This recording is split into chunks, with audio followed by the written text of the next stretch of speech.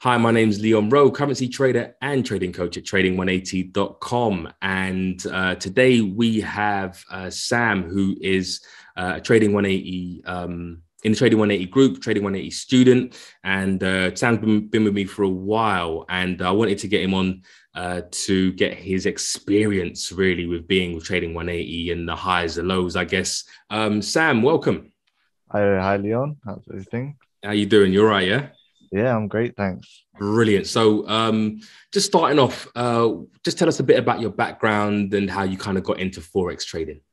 Okay, so I don't know really what drew me to trading originally. Maybe it was like, you see it in films and TV, like you see stock trading and stuff like that. And Hmm. then eventually you do I did some research online along those lines, and I came across something called binary options, which is Oh, yeah, I remember that. yeah, it's very like you could say it's gambling because you have Yeah, to trade against time.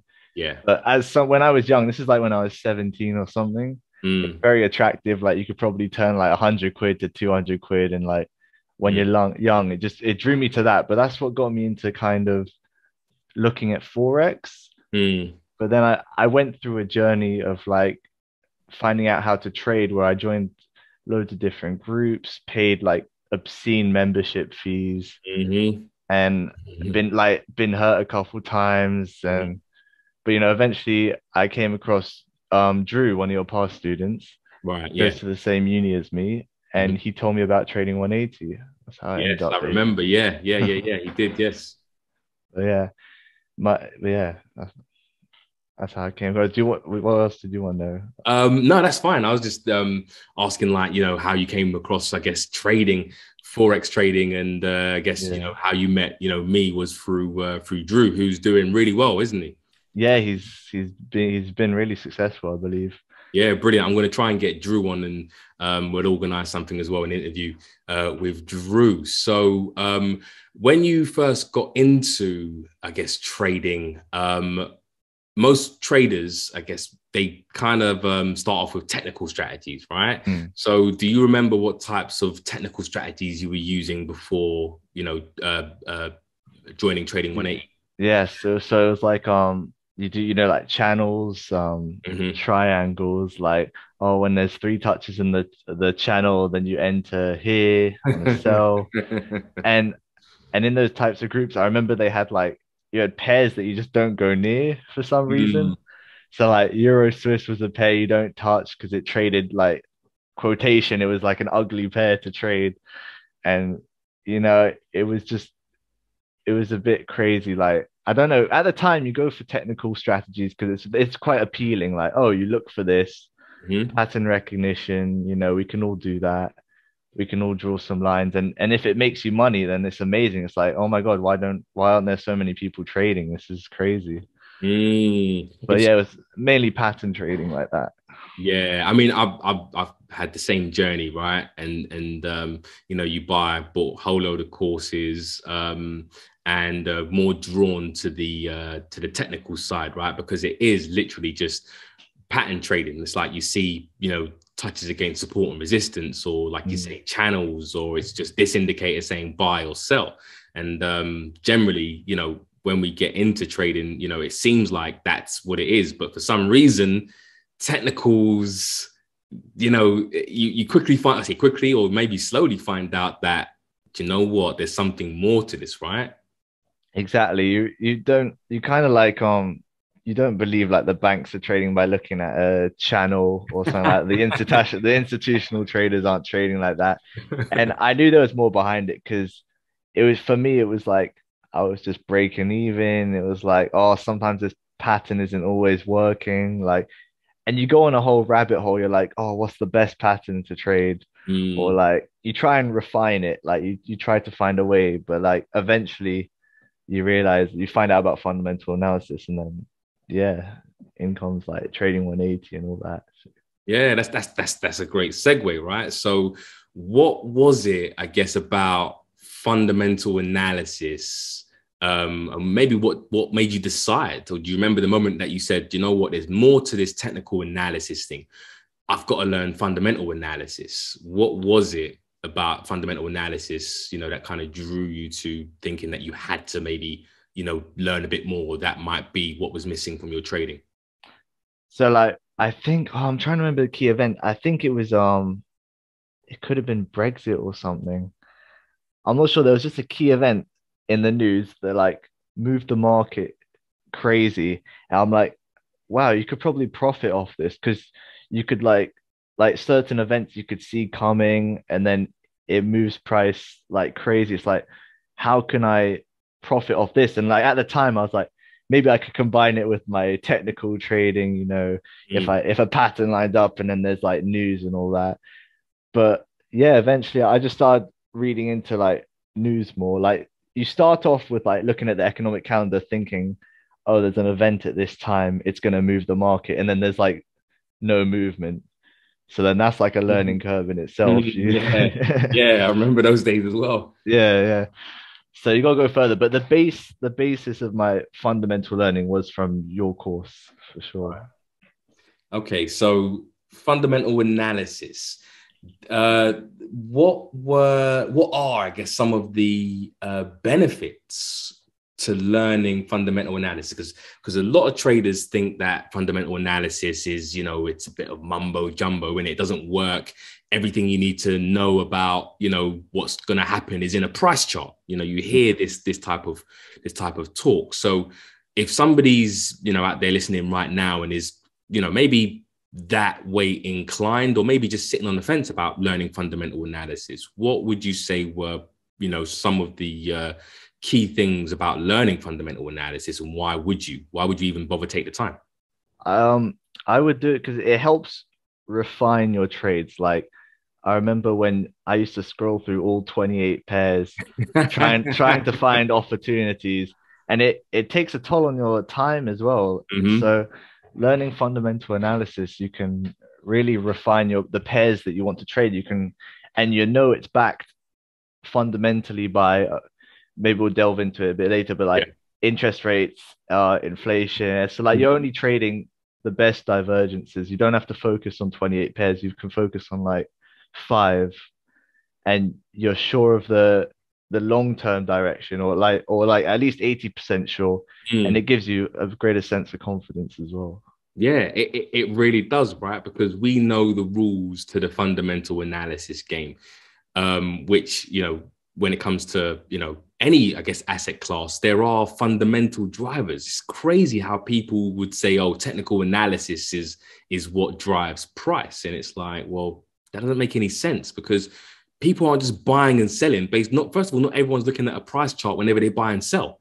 Mm-hmm. What I mean? Like, do you buy and sell, property based off of technical analysis? Exactly. Crazy. You don't. You buy it based off of, is it in a nice area? Is the crime rate high or low? Are there good schools? Is there good transport links? Do you know what I mean? Like That is what is fundamental analysis. I know it's in everyday life. You kind of incorporate it without knowing. Yeah, but for some reason, in Forex or in, other asset classes, there are people that think, that it doesn't apply, right? It's crazy.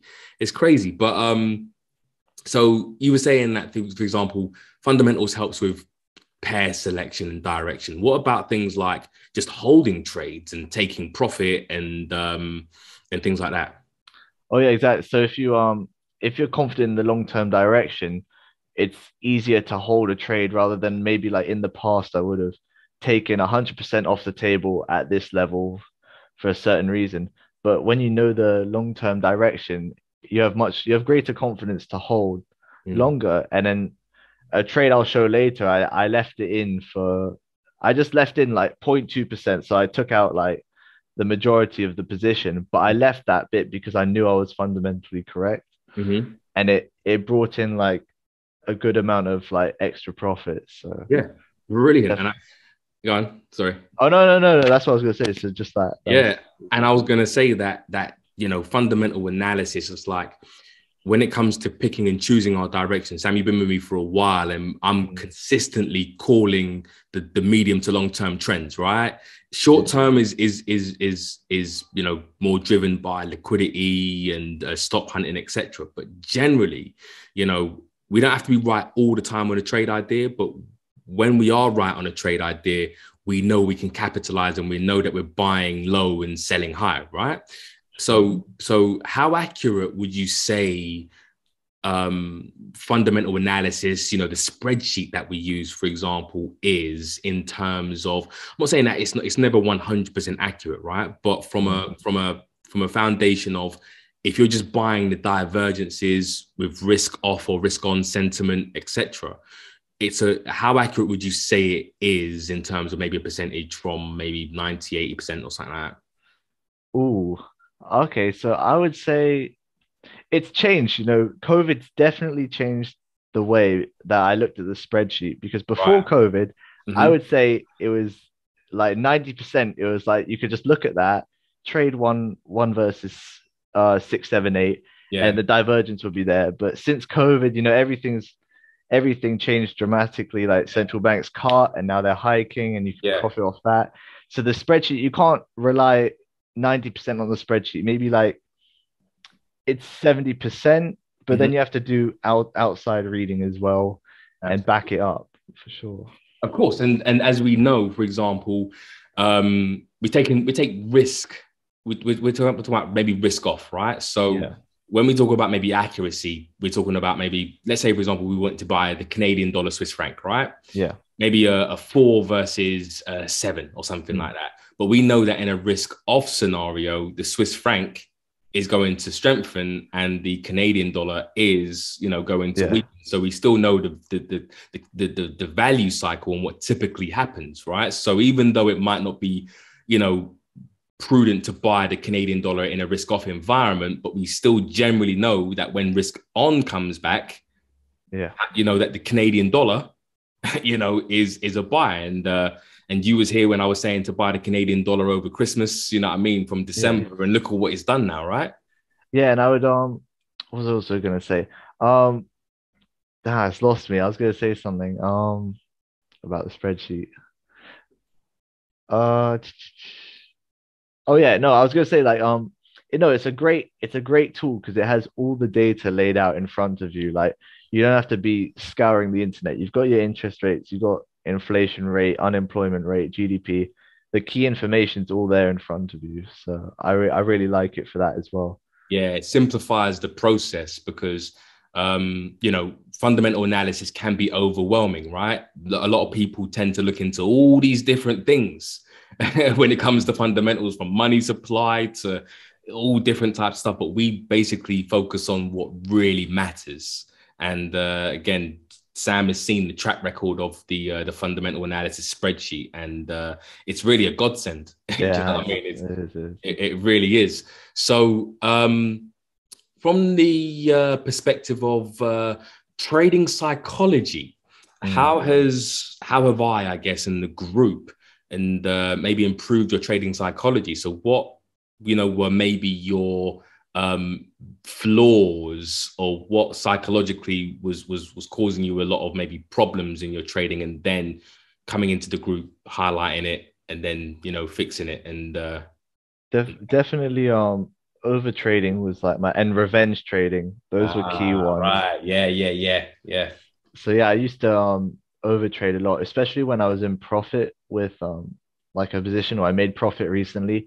I would Mhm. over trade because I don't know, maybe in the back of my mind you get a bit hyped. You're like, okay, made some money here, I could do some more here, more trading here, make some more off the move.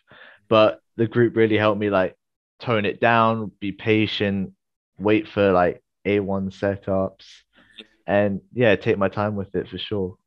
Yeah, brilliant. And you're right. Over trading is a massive thing, because we come into trading and we want to work, and we feel that working hard is by taking trades, right? Mm. But in fact, a lot of the hard work is done in the background with reading up on the fundamentals and mental preparation, and that is really what allows us to kind of pick the best opportunities. And that's what really kind of fundamentals, I guess, in the group allow you to do, right? Is just identify the best trades and keeps you in check. Yeah, and I'm always improving psychology. Like I'm always have to work on it. Like Mm-hmm. I'm not a robot. I've still got emotions, but it's not as bad as it used to be for sure. Like I've definitely improved a ton, and Mm-hmm. I keep improving bit by bit. and it's great. It's really great. Brilliant, brilliant. So, what was some of your biggest light bulb moments, right? You've had, I think you probably had a few, but off the top of the head, could you think of anything where, you've been in the group and then all of a sudden maybe I've said something or you've read something that another trader has said and it's just literally just been like mind blowing. You're like, you've had that kind of epiphany. Ooh, epiphany moments. I'm trying to, there was probably I don't know, I'd say epiphany moments when you find out about the fundamental divergences, like the whole like why was like before joining the trading 180, I was probably trading like strength v strength. But the Right. epiphany, like you realize like, wow, like there's these economic indicators, they're completely different economies going two different ways. Why was I doing this before? Like, how could I not know about this? I'd say that's my main one. I can't think off the top of my head. I'm sure there was definitely more, but Yeah, I know it's a hard question to maybe think of off the top of the head, but if there is, as during the course of this interview, maybe if you do think of something that comes to mind, then yeah, just let me know. And but I've a lot of the traders before have had their own kind of aha moments where I know Lawrence had a few, but I think one of them he said and it's just gone from my mind now. I'm suffering from some sort of a thing, but yeah, because I might be able to back it up as well. I might have shared something. I wasn't too yeah. sure. For example, you were trading with me during 2020, right? Mm. And where we were calling buying gold Oh yes, like and yeah, silver. like buying gold during COVID, like that was it was just crazy, like realizing like it was just constant buys because of the interest rates being cut, I think it was. Yeah, they were being cut. Yeah, Yeah. Yeah, yeah. and it was just a simple buy, and then yeah, just being like finding out like how we combined fundamentals with that trade idea and how it was going along with it, that was really Brilliant. neat. Yeah. And I think a lot of people kind of weren't ready for it in a sense that maybe because belief is a big part of fundamental analysis, right? You have to believe that the rules are going to work eventually. Short-term price action sometimes can convince you otherwise because prices really kind of pull back. And in fact, let's go to a gold chart, right? We can Mm. go to the gold at the time. And there was and I've got in on a silver trade, but that worked out to be like about an 80-1 type trade. Yeah, that was crazy. Yeah, but Sam was there, by the way, as well, as when we were calling it, right? We were calling that trade. So gold, again, we were talking about buying around here, weren't we? Mm. Talking about here. And sometimes, you know, while you're in the trade, you might want to buy gold, right? We're like, okay, buy gold because the central bank is cutting rates and they're trying to devalue the dollar to support the economy, right? And you're seeing gold go the other way, and traders are like, well, why is gold going the other way? Fundamentals don't work. We Mm. know that what they were doing was just buying as prices were going cheaper and cheaper and cheaper because fundamentally they knew where gold was going to go. Yeah, they knew what was coming for sure. So short term, we know fundamentals, there's a lot going on in the short term, but medium to long term, so I think some of the traders ended up buying around here. Did you buy a gold or silver? I was in gold and silver at times, but I remember like on one of my brokers, I got liquidity hunted. It was silly. You Yes. remember that? Yes, you got, yeah, otherwise you would have been in that trade. In fact, I think I did a video about that as Yes, you did. well. And it was Yeah. just with one broker, like no one else had that spike. It was crazy. Oh, It was yeah, those pesky brokers, man. uh, But yeah, fundamentally, this was again a massive eye opener for traders because in the short term, it must have looked like I was talking a lot of craziness and saying, well, Leon says that gold should be going up right now, silver should be going up right now, but in the short term, this was just the buying opportunity, right? And then we saw what was happening. Banks have got to scale in with, due to iceberg orders, they're trying to avoid slippage and trying to get as much liquidity for their buys as possible. So, this is the stuff that happens. It's the stuff that I guess I teach, and you'll get to know about if you join. So talk us through, matter of fact, one of your biggest trades, or maybe the last profitable trade that you've taken from top to bottom. So from I can remember my last biggest trade was Cadjpy. I'll give you the date. Hold up. Yeah, Cadjpy. Let's have a look. The date is 21st of September 2021. Okay, so 2021 September. Yes. You bought down here. Yeah. 21st September. Brilliant. Yeah, I remember that trade. That was a nice CPR, right? I'm pretty sure. I don't have it. I wish I had the journal that I had it in, but you might be able to. Yeah. Yeah, that's it. That's it. That's the CPR. And I kind of had a demand zone there as well for that pin. Yeah. But I kind of had one drawn out. There was a demand zone. I think there might have been something. I think it was earlier, but it was there, right? Yeah. It was a bit of a demand zone in and around this area here. Quite a wide one, but that was a really nice CPR, which would have started from this zone from here, right? Yeah. That's it. I do remember that trade. And it was like I took like a 1 hour outside candle. Brilliant. Down there. Yeah, down here. Excellent. So that was it, right? Brilliant. So do you remember the actual entry? Was it if you have the outside candle indicator, it's one you should be able to see it. Yeah, it's the left. To the left. Yeah, that one. That one there, yeah. And my stop was behind that large wick. Brilliant. So there it was. Boom. Excellent, right there. And stop was just behind that large wick. How many pips? Maybe about 10. About 10, 15. Like I usually something like maybe there. Yeah. It's a really nice trade. Oh, look at that. I know, it's crazy. Really nice. And you held it to where? I think, let me check on my chart. Yeah, I think I held it to the top and it went back down, took me out, but I took profit on the way. Like, if you have the target fib out, yeah, I took the majority at 80%, and that will give the risk reward I was at. Okay, brilliant. 1 second. So target. Oh, done it the other way around. Silly me. Reverse. There we are. So somewhere around there. And I took like 80% off then. And then it came back down, taking me out because I had like 0.2 left and I've trailed my stops. So yeah, so about nearly a 10 to 1. Yeah. Pretty much. Fantastic trade. Fantastic trade. Did you ever scalp? Did you go through a scalping phase? Yes, back in the day I had scalping. I had like MT4 indicators with like sniper arrows or something silly. Yeah. I've been through it. It's just too much stress and you have to be at your computer. Like, it's much better just setting alerts and waiting for opportunities. Absolutely, right? Absolutely. So this was one of your biggest trades. What was the last trade you took? The last trade I took recently. Yeah. Well, last profitable trade. Last profitable. The New Zealand yen stop hunt, the one that we just. Oh, you took that one, yeah? Yeah, that brilliant. Was nicely.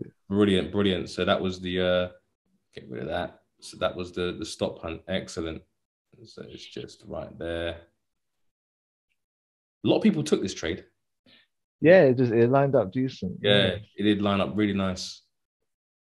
Really nice. There it was. So your entry was. I'll tell you. Hold up. My entry is at 77.839. 8.3. So 8.3 was probably around there. Yeah, about 8.3. Yep. And stop loss of. My stop loss was 77.52. 5.2. So a bit below the low. Yeah, right, just below there. And at the moment, it went around 3 to 1, right? Lovely. Yeah, I'm still holding it. I took half a position off at 2 to 1 because I only got in one. But... Yeah, brilliant. Again, it's a profitable trade now, right? Mm-hmm. So you can't lose from here. You definitely can't lose from there. But did you manage to only enter into one position? Yeah, only one Yeah, position. because it didn't pull back enough, right? No, not enough. Back enough. But yeah, we enter into multiple positions. That would have been a really nice trade if it would, entered into, a few, maybe two positions. And yeah, following fundamentals, like I'm happy to hold it, of course. You don't get worried about, the pullbacks. And even if, let's say, for example, worst case scenario, it does pull back, right? It doesn't really matter because we know, long term, this is, these are the things that happen. But your trading is judged not over the, your last, 5 trades. It's judged over, the last 50 trades, right? Last 100 trades, and the process and making sure that you're taking those A1 setups. Yeah, exactly. Long term for sure. Yeah. So yeah, Sam. Thanks for that. And so if you were to convince somebody, or I should really phrase the question differently, I don't want to convince anybody to do anything because it's not financial advice, but from the perspective of if someone is out there listening to this video, this podcast, and they are on the fence, right? They're a struggling trader or they're a break-even trader. They may be interested in a bit of fundamentals. What would you say to that person when it comes to joining Trading 180? I would say go for it. Like, because what's the worst that can happen? I've only gained from being in this group, and I'm sure if you have like if you've heard nothing of fundamentals or technicals, you have like there's so much to learn. There's so much value that can be gained. But I'd just say go for it. What's the worst that can happen? Yeah, what's the worst that can happen? I mean, to me, it's a case of people might just, and people do, right? They generally tend to, a lot of the guys, and it's funny because I get this question a lot, right, from in emails, and so like someone recently said this to me and said, well, what's the success rate of your students? Yeah, as far as how many of them are profitable. And so I always reply, probably maybe around about 10%, 15% maybe. And so somebody out there might be thinking, well, that means you're a terrible teacher. And I'm like, no, because not really. It's just the natural order of things. So if you go to class, how many students are going to get A's? Exactly. It's a minority. Exactly. It's just a minority, right? If you look at society, how many people earn over a certain amount, or do you know what I mean? And success is measured differently in different, not necessarily financially or anything like that, but just from, if we are looking at it financially, you've got the top, 2% of the world that own like probably 99% of the wealth, right? So there's always a difference as far as there's always going to be a small minority that do make it. It's not because I'm a bad teacher or the strategy doesn't work.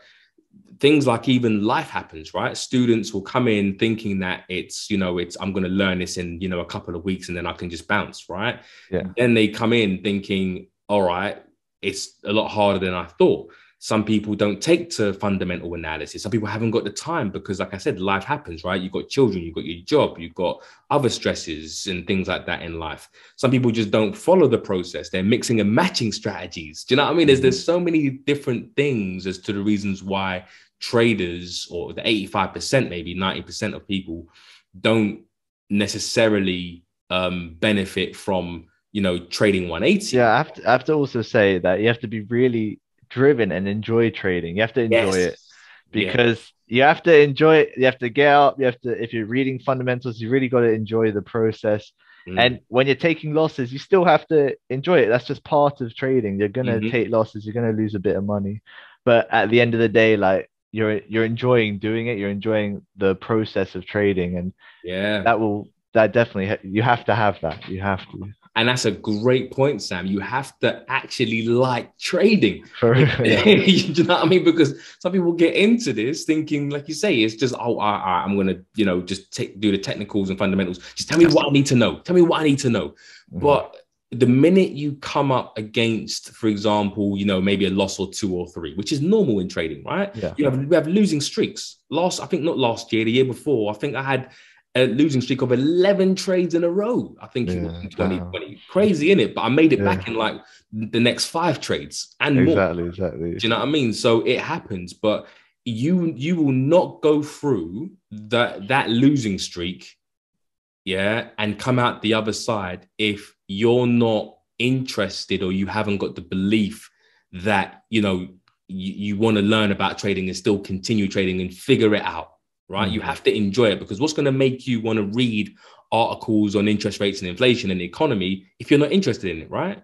Yeah, exactly. I can just watch cat videos, do you know what I mean? Or, Yeah, you know what I mean? Or something else. Exactly. There's always going to be something else to take your attention away.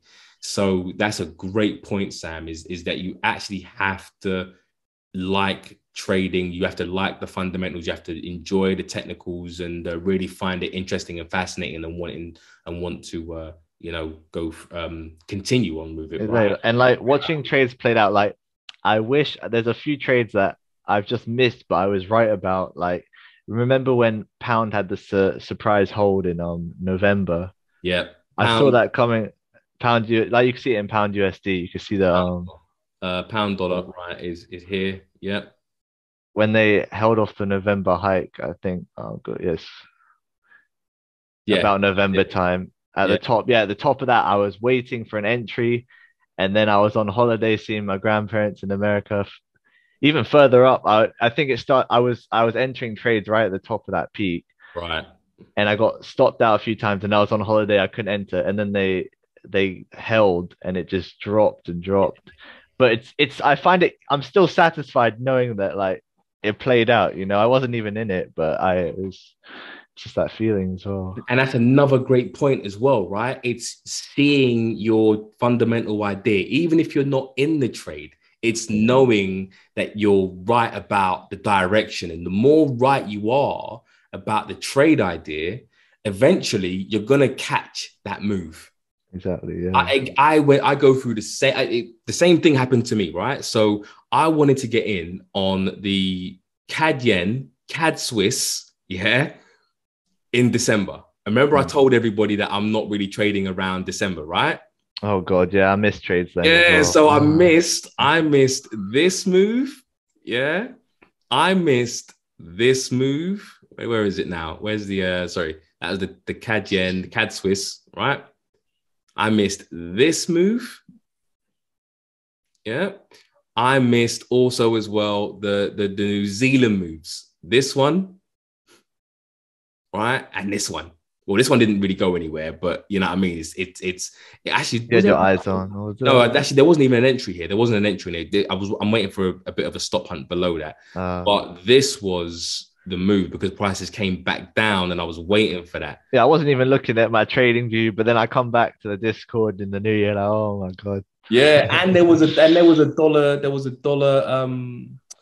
dollar yen trade. I think Ken got into it as well. It was before Christmas anyway. It was like the beginning of December, right? So he got involved in that as well.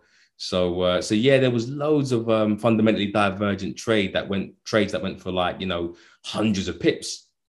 Yeah. You know, but we take comfort in the fact that our analysis is correct, right? That is the thing. If you can keep doing the fundamentals and they play out, that's you know you're and it motivates me. It's just more motivation to that you know what you're doing. Basically. Yeah. So Sam, thank you very much for that. Really, really appreciate you coming on and giving your honest opinion on the group and, you know, the mentoring and yeah, thank you so much for that, man. No problem. My pleasure. Yeah. All right, mate. Take it easy. Yeah. Speak to you. Cheers. All right.